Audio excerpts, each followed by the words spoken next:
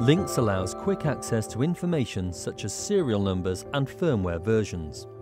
To start the application, ensure the LiNX access tool is connected to the LiNX system. This can be confirmed via the Connect icon. From the main screen, tap the Diagnostic text. Next, tap the top line System Summary. The benefit of this feature is that it shows information about all the modules within the connected system. Product codes, serial numbers, and the firmware and hardware versions are all shown. The system summary data is stored within one simple LiNX access file and can be easily shared.